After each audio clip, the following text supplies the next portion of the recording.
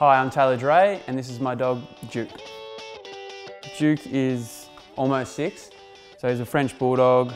I don't know why I chose Duke. I think just, it sort of sounds like a little bit tough, like a little bit staunch, and it's got a bit of attitude to it, so which is probably sums him up well.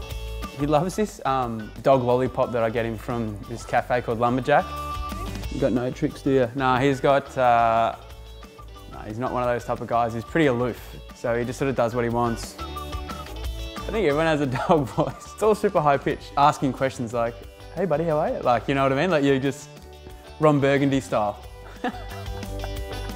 I do want another dog, but I'm sort of hesitant to get another Frenchie because I reckon he's pretty cool and he's good looking. I know that's biased, but if I was to get another one and it was super ugly or annoying, I'd be so flat.